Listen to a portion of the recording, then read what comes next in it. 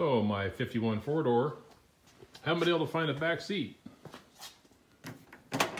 So the plan is make one.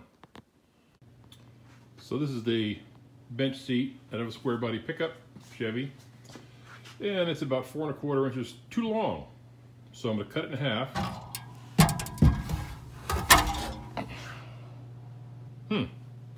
So I've been working on cutting this seat down to make it fit in the car.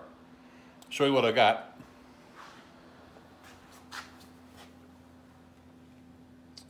I had to notch it down around here, cut that back, made a funny little piece to connect these pieces together. Did that on both ends. That worked out.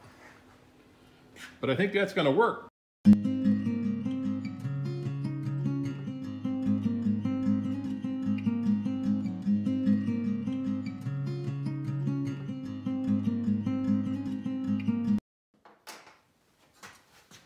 Now, because this seat's out of a square body pickup, the back hinge forward, so I got to cut the hinges off, and it's way too long, so I got to shorten it up 7.5 inches.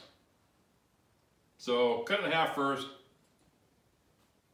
dry fit 1/2, see what I got to do.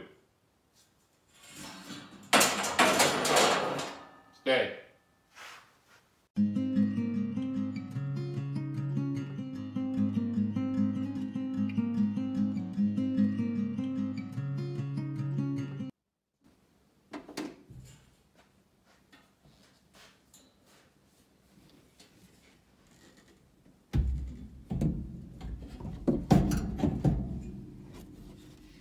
There, that'll work.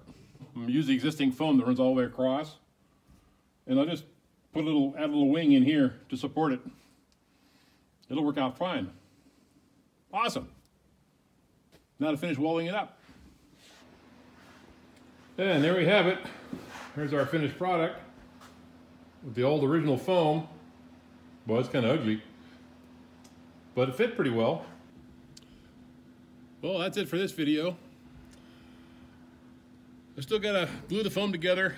I don't know. That looks pretty icky. It'll all look good when it's covered up. Nobody will ever see it. I don't have to sit back here. Thanks for watching. Take care.